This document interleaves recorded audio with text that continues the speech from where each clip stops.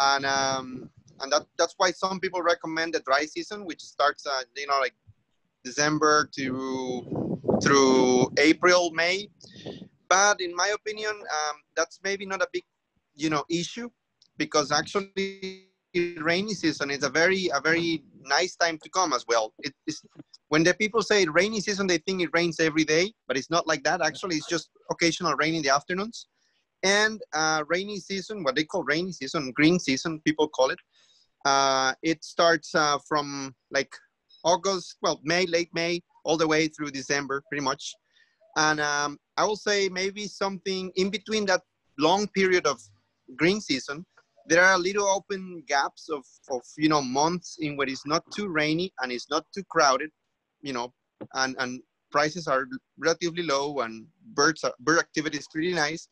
And that will be September, October, well, sometimes July, but September, October, I think it's, to me, my favorite time of the year to be birding in Costa Rica, you know. All But right, that so I'm depends, just yeah. going to do a brief introduction to start the call. Welcome everybody on this. Again, is the Partnership for International Birding Costa Rica birding Zoom call. I suspect we'll be doing these every 2 or 3 months. On the phone call today is Juan Diego Vargas, who is really one of the rising stars of Costa Rica birding. I'll do a little more thorough introduction to him in just a second. I just want to lay down some ground rules for the call. Every time we do a call, we seem to make it a little more loosey-goosey. If you don't have a lot of background noise, feel free to have an open mic. I just have my dog barking in the background. But anyway, so we're basically just going to kind of review some aspects of Costa Rica bird watching, kind of going through our longer itinerary, which will hit some of the sites. If you have a question, either just wait for a break in the presentation or text it to me and I will feed it to Juan Diego. But truly, we've been finding sort of a little more open forum is a better way to go. So feel free to jump in. And if you ever have a good question, don't be afraid to write it down in case, you don't want to forget anything. I may have to mute soon because the Lola's dog is being noisy. But anyway, I'll just introduce Juan Diego. Oh, and he's also sitting at a bird feeder at La Selva National Park, or close to La Selva Biological Research Station. So when good birds fly into the feeder, we'll have a little birding break in the middle of the presentation as well. So with no further ado, I'll do a brief introduction here and then we'll start. So Juan Diego has been a guide for about a decade, and he's been a birder for a long time.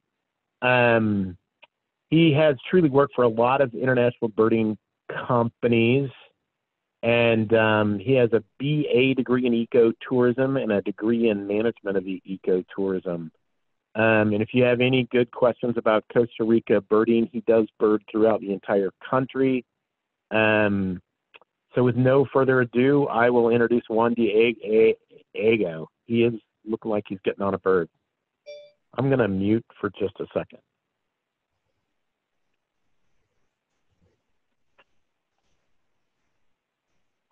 Wait, you gotta unmute yourself, dude. Yeah, sorry. Well, thank you, Charles. It's a pleasure to be with all of you today. I'm here in Costa Rica. Pretty nice day, actually. It's kind of hot down here, but we will wait to see what happens in the feeder. And while that, we can talk about Costa Rica and birding here in this wonderful country. So it's my pleasure to be here with you. So we can start maybe with a little feeder action. We have two birds right now. So let me know if you can see this properly. 1 second, please. I need to change the camera like this. And let's see. One second, I will set it up in a second.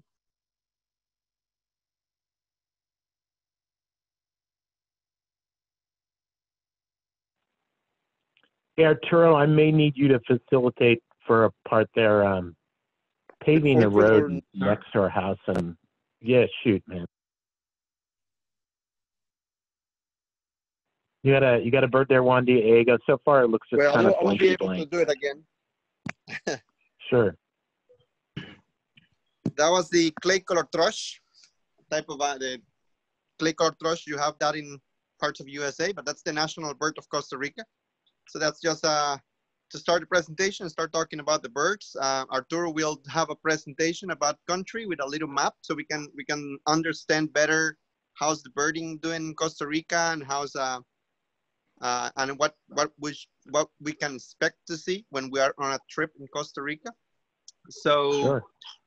If you have any questions, as Charles said, it will be my pleasure. Yeah. So on our typical tour, Juan Diego, on our classic sort of dry eye season tour, we start in the Central Pacific Coast. One of the key sites there is Carrara National Park. What are some of the nice birds you get at Carrara? Let me see. Do we have the presentation? Yes. The first part, Costa Rica is basically divided in 5 birding areas. So we will say, in general terms. So the Central Pacific is, well, the Pacific area has like northwestern and southeastern, as you can see in the map in the PPT. And northwest, it's dry. Southeast is more rainy. But what we do in trips with PIB, it's that we choose a place, a strategic location right in the center of the Pacific coast. That is called Carrara National Park, as Chuck said. If Arturo, can you pass to the next one?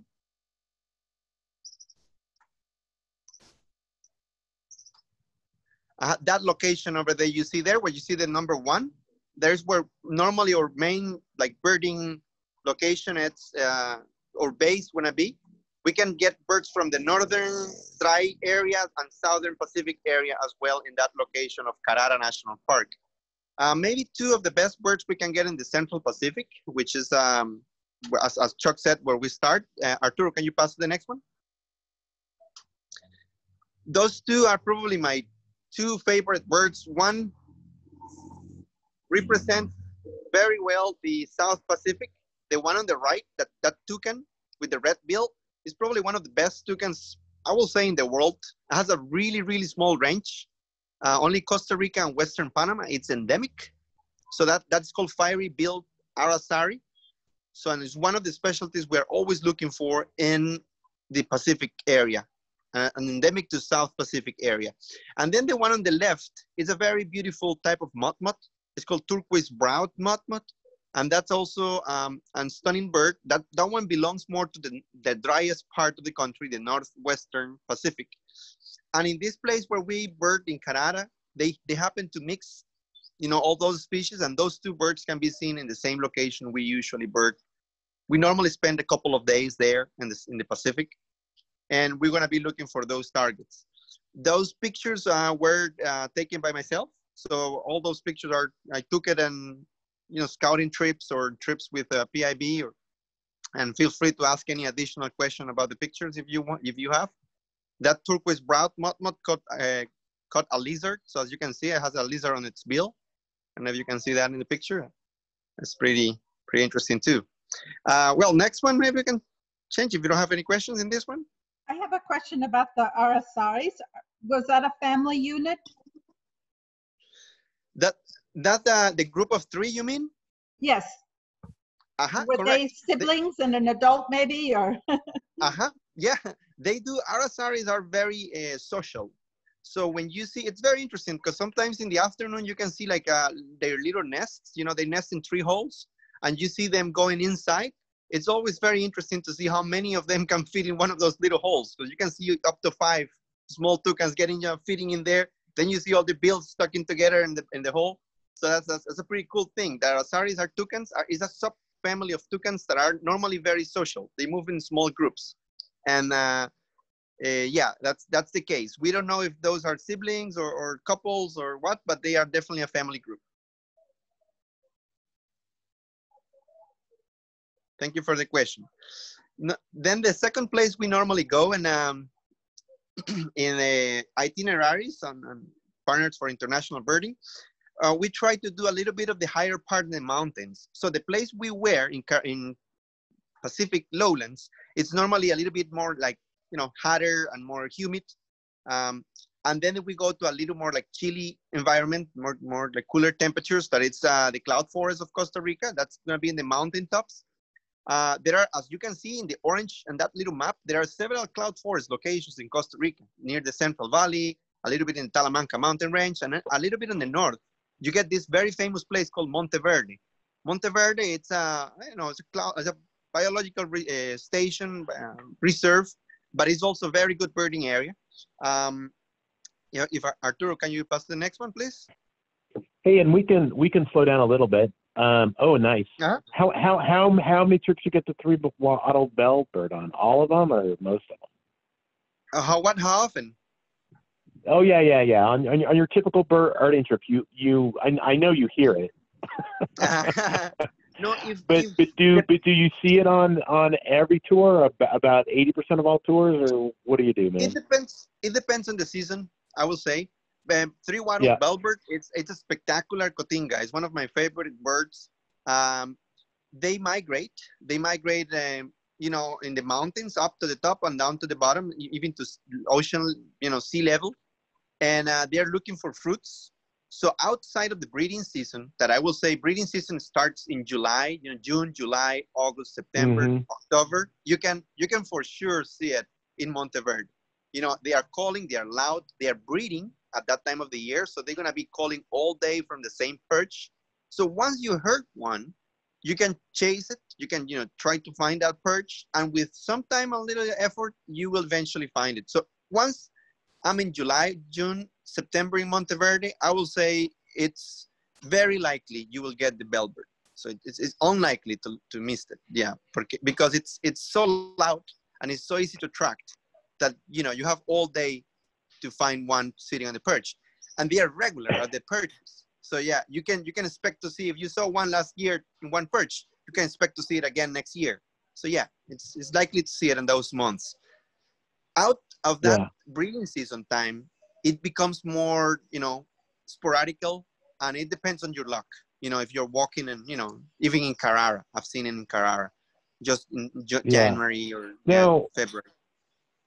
Now, how many typical cotingas do you see on a tour? I mean, for a lot of Costa Rica bird guides, there are Costa Rica birding tour companies named after a cotinga. And we have a mutual friend there. But truly, they're pretty incredible birds. Most of this family is pretty spectacular. I do find the bellbirds are easy to hear, take a lot of work to find. That's been my personal experience. But how many cotinga species you usually see on a typical tour? The 14-day version. 15-day version. I will say we probably get three-wattled bellbird. We are likely to get turquoise cotinga. Maybe we're lucky yellow-billed cotingas. We have 3. Maybe 4 or 5. I will say not many. Yeah. Because they're tough. But they're a super nice family. Right, and then we just had the picture up on the Irisaris, also in that group are the Irisaris, the 2 Ucanets, the toucanets and the 2 Ucans. My first trip to Costa Rica, I saw my first toucan, and I thought it was the most, amazing thing ever because of the cereal box thing, right? Yeah, no, right. So, for an American kid to see a 2 Ucan is a big deal. But typically, how many toucans, Irisaris, and toucanets do you get on a that's a much easier family. Those are easier birds to get, right? Yes. The only one that is actually, we normally, in some tours we get to see them all the ones that are in the country. So we're talking about 2 types of Arasaris and 3 species of big toucans. and no, 2 species of arasaris, 2 species of big toucans, and 1 toucanet. Well, 2 toucanets. 1, 2, 3, 4. Yeah, so we So have pretty easy to six. get, but 5 different species. If 6. we will 6 different species, I will say we get 5 in every tour. Gotcha. So we normally Gotcha. don't miss any except the yellow-eared toucanet, which is the hardest one Right. of all. Yeah, And that's a more local bird. that's a bird that likes the foothills. So which is the next Oh, place we're gonna be gotcha. talking about, but that's Okay. it's very unpredictable. They like to feed on Right. certain fruits. They move up and down, so it's a little bit complicated. Yeah. Yeah. So let's spend a little. I mean, we've got plenty of time here. We got 45 minutes left. Anything coming up to the feeder at all? Right now we have clay colored thrush only. I can help you with that, but I think you know that one. So Right. it's a Right. hot day. It's a No. pretty hot day. You know, it's very sunny. Yeah. It, Yeah. Of course. sun We is, always pick the yeah. days that are going to be the worst for the bird watching. Yeah, so it was rainy yesterday and we had a lot of birds at the feeder, but you know, in this time of the year, you just never know what's going to happen with the weather, and it's Sure. very sunny right now. Yeah. But we Yeah. will wait. Hey, so back. Anybody got any questions about the sort of higher montane birds and higher montane areas? And if not, I'll ask the classic question that we've always had a lot of discussion about: is the resplendent quetzal?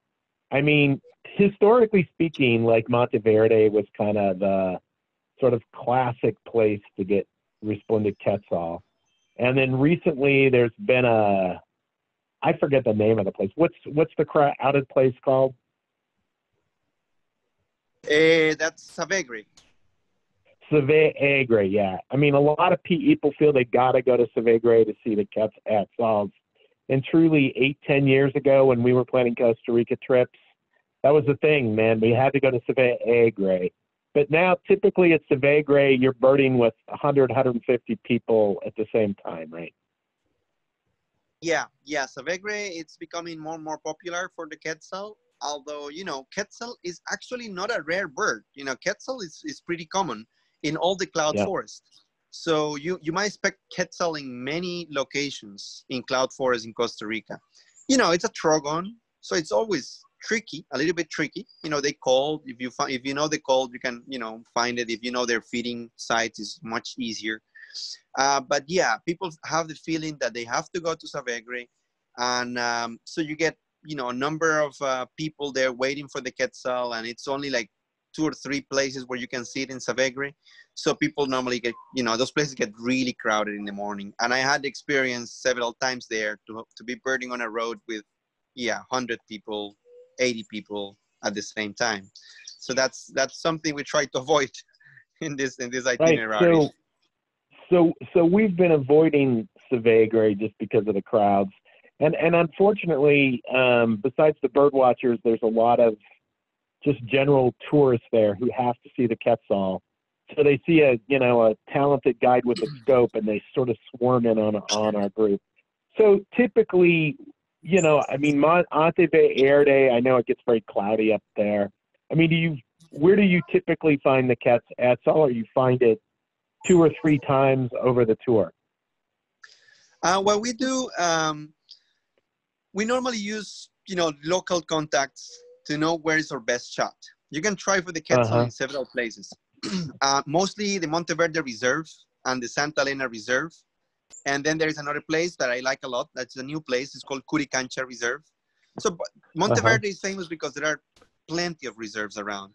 And I have plenty of friends there. So what we normally do, it depends on the season. So we just texted my friends and said, well, where's been the quetzal seen lately, where you saw it yesterday. And then they tell me, well, there's a feeding tree here or there. So we don't lost our chance. So we go directly to the feeding tree in the morning, and then we spot it there. And that's normally how we do it. If it's not a big, if it's a big deal, if it's not a big deal, we just bird normally, in the trails. I mean, it happens to be there. We just, get it. Which is normally what it happens. You're birding there and you heard it, and then there it goes. There's a quetzal there, and it's not like something that really needs to be, chased. But for some people, it's like a must. So in that case, we just arrange everything to go for the secure shot. And there you go. Anybody got any questions about any of the Highland birds? Any Birds, questions about Monte? Yeah, shoot. Highland birds are one of the probably specialties. You can hear the great-tailed grackle calling in the back here. Highland birds are probably the specialty of Costa Rica because most of the endemics, I don't know if you know, but Costa Rica has around 100 endemic bird species. But from those 100, 70 are shared with Panama. So a lot of the birds we have are shared with Panama and are located in the highlands of Costa Rica. So all that line you see in the map with orange, that orange extends a little bit into Panama, into Western Panama. And all those birds are trapped in these mountains because there is lowlands in Nicaragua and lowlands in Panama, in central Panama. So these birds are trapped and are, over the millions of years, they evolved to be endemic. So we have 70 birds that are only located in Costa Rica and Western Panama. And those are in that orange area you see in the map. Hey, Juan Diego, let me ask you something. So how long of the tour you spend on the cloud forest? How long? What? Sorry, again? How long of the tour you spend on the cloud forest? We normally spend 2 nights. That's pretty much 3 full days, or 2.5 days of birding. So that's normally what we spend. We can, depending on the group, sometimes we can spend a little more, three nights or bird 2 locations. What we do often is that we offer more cloud forest, more highlands as an extension at the end of the tour. So to the Talamanca area, for example, because even if it's crowded, it's still very, very good birding there. So we like to do, we need to maximize the time, of course, but we will like, if it's possible, we like to do more cloud forest birding because cloud forest and highlands of Costa Rica, it's a key birding location if you are here.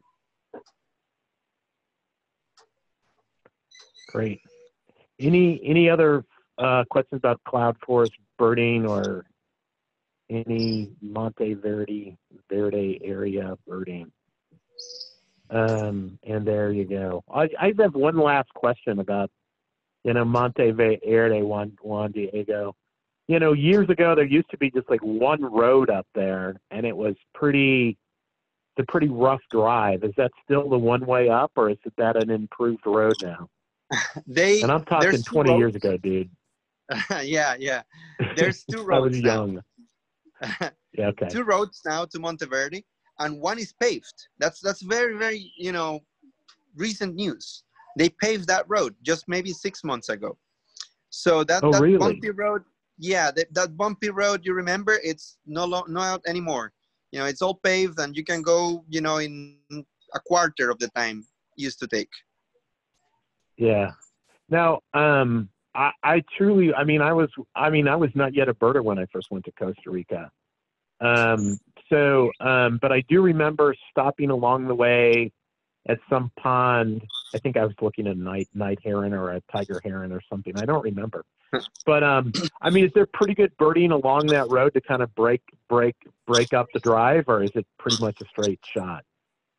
No, well, there are some nice birds in there, particularly if we need dry forest species, because all that road, the one that's paved, it passes through nice dry forest. So if we need some of the dry forest species, it's nice for stopping, occasionally, and it provides normally some really nice views as well. So yeah, it's very panoramic, and it has maybe 1 or 2, birds that we probably are missing at that point. So it actually sort of turns into a pleasant birding drive. So that's kind of a positive thing. Versus it used to just be like a 4-hour long haul. So that's a plus. Yeah, okay. Exactly. Yeah, it's becoming more and more pleasant. All right. Before we move on to the next set of places, anybody got anything else they want to ask about the cloud forest or the Monte Verde area? Let me see if there's a panic here. Oh, wait. Oh, nice. We got a Tanager in paint the feeder. Tanager in the feeder. Let's hopefully get him in the picture here. I see a bird in the lower right-hand side of the scope. Or I see something on the lower right-hand side of the scope. Probably if you zoom on the in lower, a little bit, it will be better. Lower, well, let me see if I can fix that. I think it's lower right. No, I just think I saw it move in the middle. Middle. Yeah, there's a bunch of bananas on the right. Okay, so to the left of the bananas. To the left of bananas is picking, is hanging upside down, and that. Can you zoom it, Juan Diego? Can you zoom it a little bit? I'm trying, but I'm having technical issues here. Trying to zoom. It flew. Okay, we're working on. Oh, he flew off. The little fart. Oh, did I say that loud word too loud? I do sometimes curse birds when they fly off, sometimes quietly, but in this case, I did use that loud word. So what species did? But that was a palm tanager. Yeah. Palm tanager. Oh, it was a palm tanager. Yeah. Palm tanagers is, tanagers are always nice to see here in the tropics. The two most common tanagers that we get in Costa Rica are probably, at least in the Caribbean area, it's palm tanager and blue-gray tanager. Blue-gray particularly has a really wide range. So it gets all over South America, and it's nice light blue. And this one is counterpart of blue-gray tanager, so it's mostly, olive with some like dark colors in the back, like kind of darker olive. Yeah. It's always nice. Well, we can continue in the presentation if you don't mind. Yeah, I think we should go on. Shoot, man. Yeah. We were talking, Arturo, can you go back for just one? Okay, we were talking about the first location in the Pacific, the second location up in the mountain tops in the orange area in the map, and then the third location we normally visit in Costa Rica. And this is probably one of my favorite locations in the entire country. It's what we call the foothills. So it's all that area that is in light green. I don't know if you can see it, as actually in between the orange and the Pacific, and a little bit in the Caribbean as well. I will say the foothills, it's a location that it's basically in between lowlands and highlands. And why is that special? Well, because a lot of birds don't get to the mountain tops because it's too cold. And they don't either go to the lowlands because it's too hot. So they like to stay in that middle area. And that middle area, it's a big gradient, even if it doesn't look like. It's a big gradient that it has a lot of forest, and a lot of birds use that gradient in their favor, because there are plants that bloom and produce fruits in the higher part of that gradient, and then at another time of the year in the lower part. So they are always moving up and down. And when we said this, these are birds that are very hard to predict their movements. And for instance, some of the rarest and more like wanted birds of the country, like bird neck umbrella bird, like yellow-eared toucanet, like several manakins, like white-crowned and white-ruffed manakins. So it's a nice area also because it's a nice temperature, it's chilly, and it's normally has good infrastructure. So that's what we call the foothills of Costa Rica. We birthed that area from a very famous spot called the Arenal Volcano National Park. We go to the Arenal Volcano National Park, and plus having all that beautiful scenery of an recently active volcano, we also have this foothill rainforest that is pretty impressive. So that's one of my favorite locations because I grew up in that area. And if we go to the next slide, Arturo.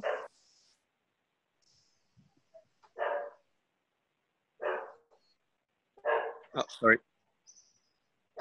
That bird over there, that's a keel-billed mudmott. And it's one of the specialties of the foothills of Costa Rica. And I will say, this is the most endangered species of mudmott of the entire world. And probably, if we see worldwide range, that's gonna be the rarest mudmott. And it's pretty regular. In one location we have there in Arenal Volcano. Keel-billed mudmott has this typical racket tail of all the mudmots, as you can see in the picture on the right, and that beautiful eyebrow, blue eyebrow, and a little bit of rufous on their forehead. And it's, you know, it's a pretty spectacular bird. But one interesting thing that happens there in Arenal is that it's the only known location in where the keel-billed mudmot interbreeds, hybridize with the broad-billed mudmot. So as you can see in the picture on the left, there are two birds. One keel-billed mudmot is right over, and the broad-billed with the rufous head, it's right under. So that's because that's the first ever picture taken of their behavior, hybridizing, interbreeding. That was taken during one of our tours. Nice. Yeah. So somebody, just one administrative thing. Somebody's got a barking dog in the background. If you've got a barking dog, just mute your thing. Thanks, Gene. my dog was right here next to me trying to find out a dog. Yeah, I know. Unless it's Juan Diego's dog. No, it's my not dog mine, was yeah. going nuts. Okay, so back to the keel-billed mud and broad-billed mud mating. Wow, crazy. Yeah, it's very crazy, and we know nothing about that. We don't know what happens next. Nobody have ever seen anything coming out of that nest. You know, they build nests together. We have seen them building nests together, Wow. but we don't know what's happened next. We don't know if it's a big threat for the species. You know, like it happens with some of the, you know, warblers in the U.S. Or maybe it's nothing, you know. But we have that under research, and it's one of the priorities for Costa Rican researchers. And interesting. And then I mean, Arenal has a ton of nice birds. Kind of my first day, the first time I hired a guy was actually near Arenal National Park, and I remember we got like 80 species in a morning, and I was stunned. Typically, how many bird species do you just get in the Arenal volcano area? Because you start in the afternoon and then you have a full morning. Yeah. Well, that depends. If we start from zero, you know, like it's our first day of birding, and you start birding in Arenal, and you start in the morning and finish in the afternoon, let's say one full day, you can perfectly get in a nice day, you know, 80, 90 species, you know, from 80 to 100 species in one single day of, you know, hardcore birding. In terms of a trip, you know, in a trip you have already birded Caribbean lowlands and you have already birded cloud forest, you might get probably up to 30 to 50, no, 30 to 40 new species for the trip in Arenal. So yeah. And so once you kind of get there, you're focusing on the sort of species you haven't gotten yet. Yeah. Okay, we will always, when we're birding foothills, either Arenal or other foothills, we will always have those really, really rare, you know, rarities that we are always expecting, like bird neck umbrella bird, as I told you, yellow-eared toucanet, three-wattle bellbird, depending on the time of the year, is also good there. Sure. A lovely cotinga, it's also there. But we're talking here really, you know, tough stuff, you know, really hard stuff. But then on a more like reliable basis, you know, birds that you have to get when you are in Arenal, we're talking about the keel-billed mudmot, which is a bird you don't get anywhere else. You gotta get keel-billed mudmot. You should focus on the antbirds because Arenal is one of the best places for antbirds. So especially one called dull-mantled antbird. That one, it's a specialty of the foothills, but also the other fancy antbirds like ocellated antbird, bicolor antbird, spotted antbird are regular in there. You know, you get the toucans there as well. You know, you get the keel-billed, you get the yellow-throated, you get all that. You get ones, crested one, great curacao, stuff like that are you know, expected to get in Arenal. In great curacao, I mean, years ago, that was a sort of a toughish species to get.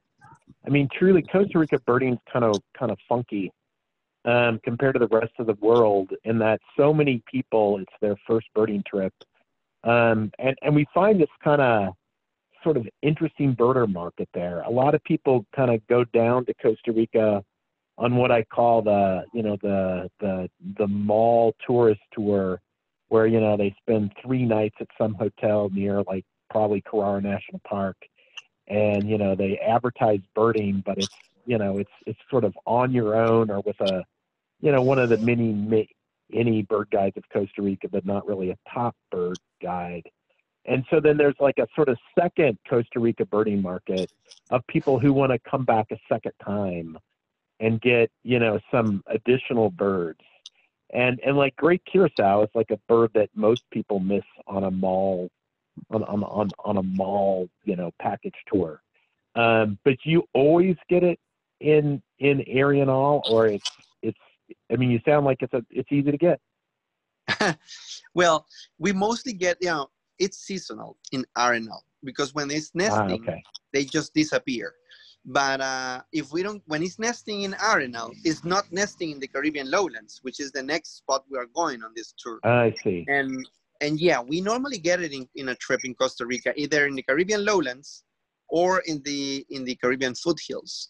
So yeah, you get it. I will say you get it in probably 90% of the tours. Gotcha. And yeah, it's a bird. It's a very interesting bird because it's actually, you know, numbers in Costa Rica are actually pretty high. You know, it's not a, you sometimes see groups of, you know, 10 great curassows, 8 great curassows together.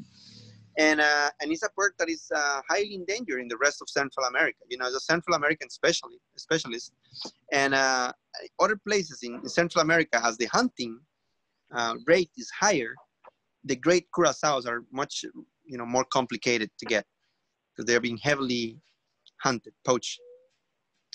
So Costa Rica, you know, as you know, it's a country that has no army. And for instance, there is not much gun presence in this, you know, in the public, in the rural areas. So there's not much hunting nowadays. The law protects the wildlife, you know, pretty strongly. So hunting is highly reduced, probably I will say in the last 15 years. So you start seeing, you know, bigger and bigger numbers of birds like great curassows or crested ones or blackface solitaires. Thanks to that, yeah. Yeah, sure. Anybody got any other questions about the Arenal area? Moving right along, man. Go on. Good. The next location, and this is almost the last one of the tour. It's one of the places. It's the place where I'm standing right now. Those are the Caribbean lowlands. I don't know if you can see in that little map that all that big green area, all the way in the northern part of the country. All that, what happens in Costa Rica millions of years ago is that mountain range, you know, emerged from the ocean with all the volcanoes. When you know, those mountain ranges start increasing its size, start growing and growing, and then with the rain, the kind of, you know, materials have been washed for millions of years toward the ocean, creating those big flat areas, either in the Caribbean side and also in the Pacific. So that's why you have this, you know, birding composition you can see in the map. So the Caribbean lowlands is the largest portion of, you know, area with relatively similar birds. It covers a big area of the country, and it's probably, I will say, one of the most diverse and also one of the most complicated areas to bird watch in the country, because there's so many different type of birds, so many micro habitats in there, that is like, it's like the equivalent of the Amazon rainforest that you have in South America, but that's what we have in Central America. So it's like very, very high diversity in a very small, you know, relatively small geographic area. And for our tours, we normally go to La Selva area, either La Selva area or Boca Tapada area. Those two areas in the Caribbean are excellent for birding. And we get a lot of, you know, these very iconic species, like all the toucans are there and are very regular, very common. You get most of the tanagers, you get most of the dacnys, and, you know, a lot of the wrens are there. So it's a very interesting area. It's a little bit hot and humid, so it's tricky to bird. Like what is happening right now, I don't know if you can see in the place I'm right now, it's pretty sunny, and it can happen. I will put my screen for a second so I can show you around. can show you the sky, how green the vegetation is. We're in a little rural area here in Costa Rica, but you can see how bright blue the sky is right now, and it's supposed to be rainy season. And this is Caribbean lowlands of Costa Rica. It's a bit hot. We have a lot of... Arturo, can you put his screen as the main screen for right now? No, I cannot do that. So people have to choose it themselves. Okay. Oh, okay. Yeah, well, anyway, I just want to show you, you know, that is a relatively green area. And the weather, my point here is that the weather is very unpredictable. So like today, we're middle of rainy season, and it's still pretty hot. It's just a pretty hot day. I mean, I was not expecting a hot day like this. And that's one of the nice things of the Caribbean lowlands, that it's always unpredictable, and that's what produces this high diversity. So if we go to the next slide, Arturo.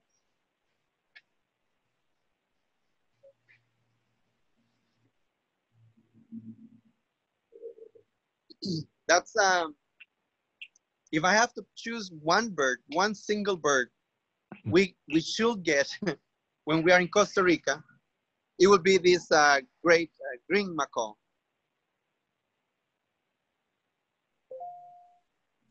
That's a video on the left of the great green macaw peeling a seed, and beach almond seed. The great green macaw, different than the scarlet macaw, which is the other macaw we have in Costa Rica. The great green macaw, it's the most endangered bird, the most endangered parrot for sure.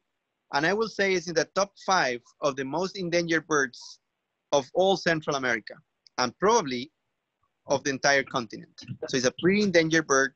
Numbers are really low. It's a big bird. So you know, if it's about 1 meter long, so it's about like from your shoulder to the tip of your finger. That's pretty much as long as a macaw can get, you know, a great green macaw. They have really long tails. They are very noisy, and they depend on a specific type of tree, which is the yellow almond. Yellow almond grow only on the Caribbean lowlands of a few countries in Central America. And that tree is huge. And what happens is that it not only produces seeds that the macaw loves, it's the only nesting site they normally choose. And the nesting sites are created, you know, these macaws nest in cavities, in holes on trees. So, but what happens is that it's so big that they cannot dig their own hole. And it's very hard to find a hole that size for a macaw. So what happens is that these big yellow almond trees, they have really heavy branches because the wood is very heavy. When the branches fall down, they create a cavity in the main trunk of the yellow almond tree. And that's what they use for nesting site. And what happened over the years is that the people find out that the yellow almond wood, it's a very valuable wood. It's heavy and it's really nice looking. So they started during last 30, 40 years, they started cutting down the yellow almond trees. And for instance, the population of great green macaw started decreasing. Also, there was a strong pressure on poaching, on removing the babies, you know, the chick nestlings out of the nest to sell it on black markets because it's such a valuable macaw, that the population started going down and down until a group of Costa Rican researchers found the key points to save the population, and they started recovering. They, you know, banned the yellow almond wood extraction and sales. And now yellow almond, is illegal to cut, and the population of great green macaw are, recovering little by little. Still, by no means is not a common bird. Although in the Caribbean lowlands of Costa Rica, you occasionally get to see them flying over.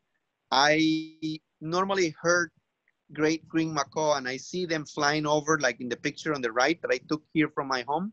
I see them probably on a daily basis. So at least 2 or 4 or sometimes 6 flying over my house. So it's a very impressive bird. And I will say, if I have to choose one bird as the main target in a Costa Rica birding trip, I will say probably great green macaw will be up there. Well, and it's a beautiful bird in flight, which I have to say, as I've gotten more into birding, which you can imagine, that's just true for my life. I've just learned to appreciate birds in flight more and more and more. Just the underwing, I don't always need to see a perched bird. I love birds in flight.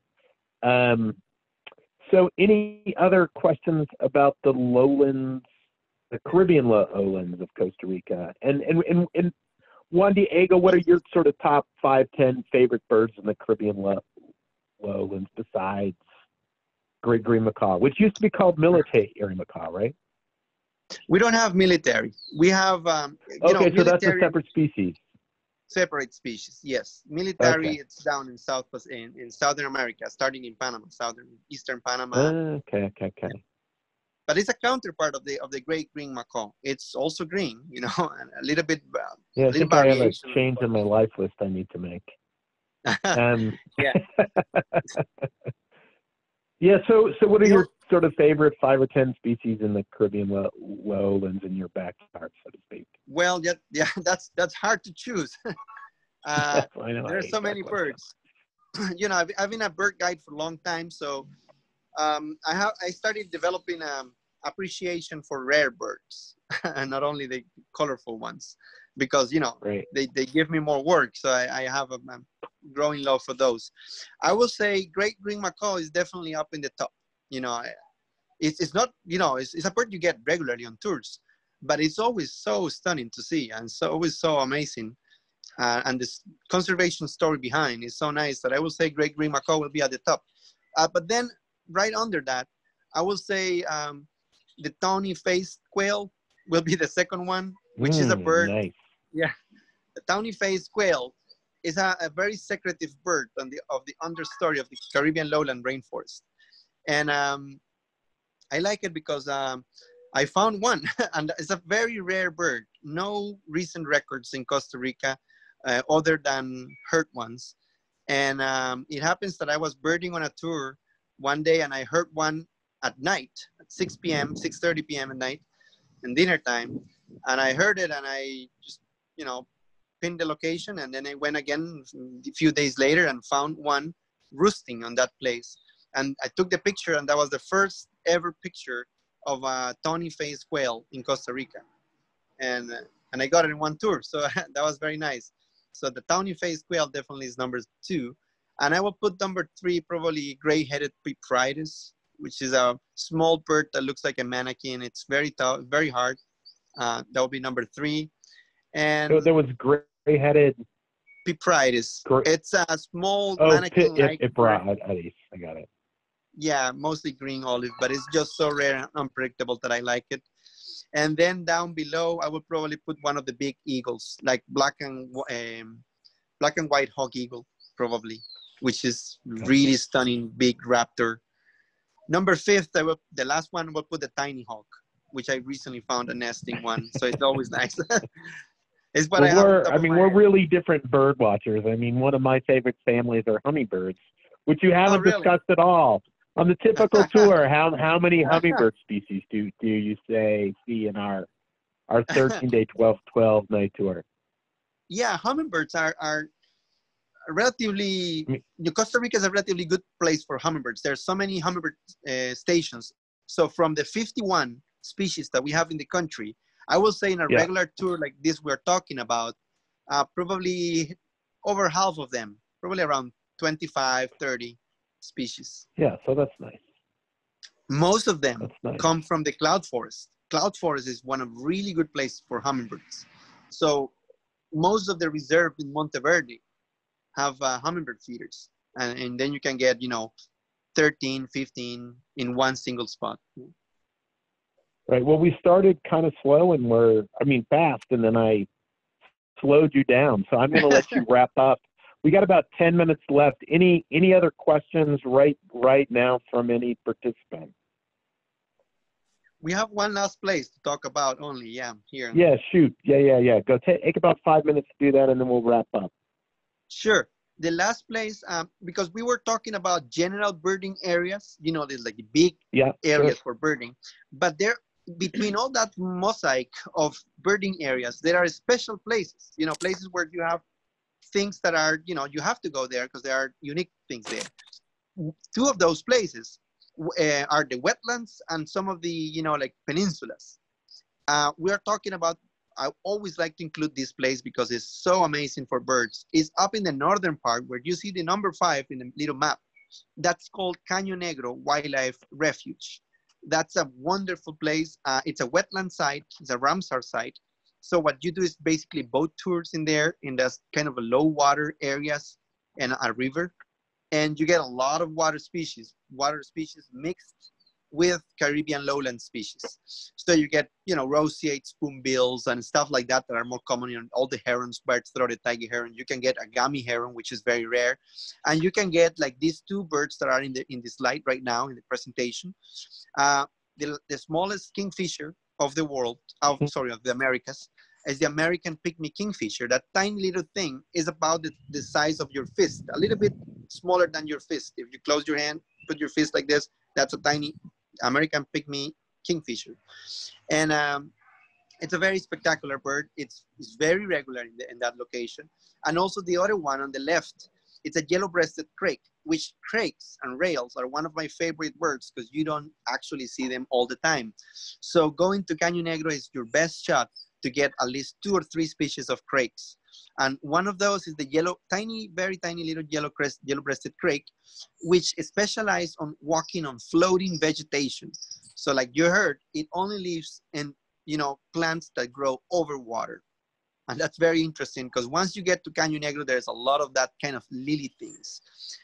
There are a lot of varieties of lily plants, but those ones are, you know, growing on the over the water. We get close with the boat, and once you get close with the boat, you see these tiny little birds walking over the plants there, and those are yellow-breasted crakes. They are so thin and so small that they don't, you know, they can walk over these tiny plants with no problem. So that picture is taken in Caño Negro, by the way. And yeah, you know, besides that, you can get other, you know, rainforest species there, like snowy cotinga. Hey, can I just talk just a question about boat tours? I mean, I've been on a ton of birding boat tours. Sometimes I won't pick like in West Africa, for example, you know, we do some boat tours and we maybe had one trick bird during the entire boat tour. Sounds like that's not true in Costa Rica because you're getting the nice crakes. But, you know, the other aspects, and I've also had some great bird boating tours where you get 13 species you don't get on the rest of the tour. But, you know, the other aspect are skilled boatmen, or boat staff, boat, you know, I assume you don't do the boating yourself. You have a boat, you know, a person who drives the boat. So the person who drives the boat are like for birding tours, are they pretty gifted at finding birds and most importantly, like stopping the boat so you can get a good look at the bird? Yes, we carefully choose that. We do have people that are highly, you know, specialized on finding birds on boats. So yeah, we do have chances to do 3 to 4 boat tours on a regular itinerary in Costa Rica. Normally the boats are very well adapted. You know, we're talking about a country that has been doing ecotourism for 30 years or more. and yeah, we've been passing through a lot of, you know, regulations and learning process to give a good experience on a boat tour. So the boats are normally, you know, big and stable, are normally flat bottom, so you can go, you know, slowly, and if you stop, it really stops. And then the people that is driving the boat is always person that knows about birds, that knows how to manipulate that boat, and that has all the security in line. Great. Any other questions about Caño Negro, or anybody have past experiences there? All right, we'll jump to this last slide. This is our wrap-up slide, Bud. Yes, this is where you can see all the. There's where you can see all the main birding locations, plus those little stars you see on the map. There are 2. It should be 2. One, it's one is located in Talamanca mountain range, which is the Savegre area I told you. So we normally recommend, if you want to stay a little longer, which is, you know, if you want to get more birds, we recommend staying in Savegre area or Talamanca mountain range area, which means the cloud forest down by the east, southeast. And that's one location to get more of these endemics, 70 endemics that are located there. And the other location we recommend, it's a very popular destination as well, is in the South Pacific, and that's the Osa Peninsula. That's the other star you see down south.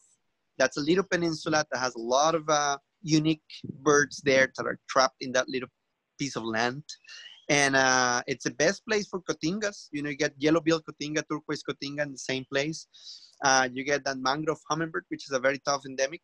And you get the black-cheek ant tanager, which is an ant tanager that is strictly endemic to Costa Rica only. Because in case you don't know, there are only 3 endemics of mainland Costa Rica and over 80, 90 endemics to share with other nearby countries. Those 3 endemics, one is the black-cheek ant tanager and is located in the Osa Peninsula. So that place is another highlight. You can, if you want to do a little bit extended birding, you should include those. Osa Peninsula, it's a little bit remote, so you need more time. But in general terms, what we're talking about in this presentation covers most of the iconic birds and in a relatively short driving times. Because as you can see in the main numbers, where the little birds with the names are, with the numbers are, everything is very close and everything is connected. So when you're birding, time is gold, right? Time matters. So spending as little time driving between locations is important to maximize the time birding at the location. So it does not make sense to travel from one point all the way down to the other and spend a whole day driving. So for us, you know, it's always better to spend that whole day, you know, birding. And if we have to drive, we can stop in between, bird in between, and then go to the next place. So right. Right, in true Uli, we've done Osa Peninsula tours. We had a Texas birding group who did a custom tour with us, and we sort of birded on the way down.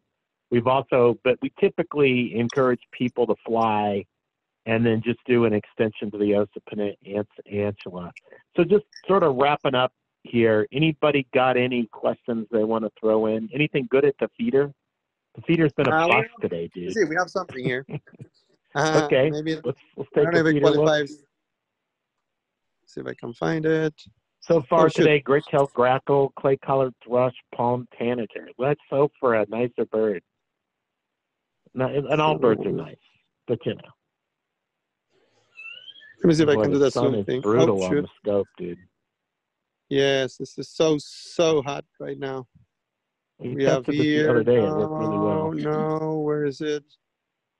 It flew apparently. Well, we lost it. It was a blue-gray tanager.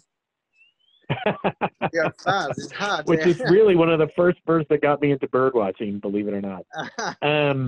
So, you know, typically in our 13-day, 12-night tour, we get what, about 350, 400 total species? Yeah, I will say it depends a lot on the birding group. Yeah, of course. We don't push to get, you know, lots of birds just to brag about that.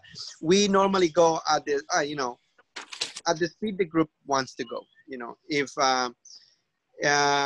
but in average, you know, even taking it easy, you can get over 350 birds. If the group want to go faster, you know, and want to get more birds, you can get to 400 birds, 400 bird species.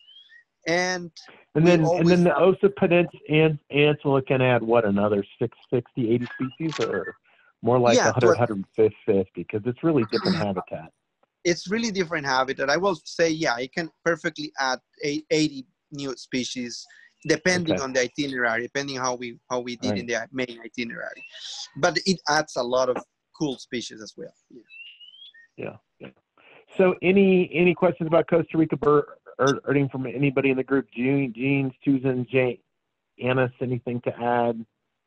I want to hit the little thing. This is Robert. What's a normal? Hey, Robert, shoot. What do you got? I just wanted to say thank you for a very nice presentation, and Juan Diego, you were plainly an expert, and I hope that my wife and I will be able to visit Costa Rica here in the next year or two when troubles have died down for traveling. Right, and Costa Rica is opening, we think, August 1st, and whether Americans will be allowed to come will be a big question. And they have had a pretty good COVID experience so far, but you guys do have rising cases, so. And let's all hope we have a vaccine between now and March. I hope between now and January. That would make for a good season. That's what we're waiting for, and yeah, very reasonable. And we're pariahs in America until then, so. Yeah, exactly. And be careful. Everybody stay safe. And, don't be afraid to reach out to us at, I always respond to most sales calls at charles@pibird.com. So I am the executive partner. I do probably 70% of the sales. Well, Arturo's been kicking my butt recently, which I'm pretty proud out of him on that. But, Arturo is really up and coming on the sales front. But don't hesitate to contact any of us. If you email me at charles@pibird.com, I will forward your email to another person or probably just take it myself. And just a couple things about the Partnership for International Bird Watching. We do always recruit premier local bird guides in each country, the sort of expert bird finders who live locally. Because we're not flying tour leaders from around the world to lead the tours, our tours are often 20 or 30% less in cost than our competition. And truly, the word partnership, both with the guides and with keen logistical operators as well, results in us often finding better value lodging for bird watching. And the typical average quality on our tours for lodges are often close to 4 stars. I do find people love eco lodges and they rate them really high. And we always save an acre for bird conservation, which I've been forgetting to say, but in 15 years in business, we save at least 1 acre for birding for each booking. In 15 years in business, we've saved 85,000 acres. Any other questions before we wrap it up? Anything else on the feeder? The uncooperative feeder. We have clay-colored thrushes again. They're taking over. Yeah, again. The sun is very hot. I'm and sorry about that. The sun is right in our face. I saw that. Yeah. Yes, so the feeder thing has been a bust. Any other questions or comments at all? All are welcome. Thank you so much, Juan Diego. Excellent. My pleasure. My pleasure. Yeah. I appreciate it. Thank you. Oh, hey, and one administrative thing. We are recording this. People do miss this thing, and we end up posting it on Facebook. If you do not want your recorded voice on the presentation, please email Arturo at operations@pibird.com, and we will edit out your content. Though I don't think we've got any last names on the entire thing. Anything else, folks? Any other questions at all? Hearing none, we hope to get you guys on a Costa Rica birding trip soon. We realize soon for some of you, maybe after there's a vaccine. And we do have a Costa Rica birding trip September 27th. Everybody in the group is prepared to go as long as, they are welcome there. And we shall see. And truly, we do have added safety measures on the tour, but we'll see where it goes. Anything else, folks? Any other questions at all? Great, Arturo. I think we're going to call it a wrap. Yep. Wait. I will just want to say, thank all of you for this. I will especially thank Charles and Arturo for working with us here. As Charles suggests, this partnership, it's a really good idea, and it works for us, the local guides here. This pandemic is hitting strong down here. Costa Rica lives out of tourism. big part of the people, and this is a big issue. But we hope that with partnerships like this, we can get over this situation, and in upcoming years we can get back to normal and keep birding as it was. And we appreciate Arturo and Charles for working with us here in Costa Rica, and we appreciate all of you guys for joining today from my house here in the Caribbean lowlands. Yeah, and a lot of people are booking tours for late 2021 and early 2022. So if you just need to get your birding trip in your bag so you can dream a little bit, don't hesitate to call or email us. Thank you all for your time today. We appreciate it very much. And I think we'll sign off here. Thanks. Bye, and thank you to Juan Diego. Juan Diego, thank you. Bye. Thank Charles, you. thank Thank you. Thank you. Bye-bye. See you. Bye-bye. See you in Costa Rica. Sooner the better. Bye.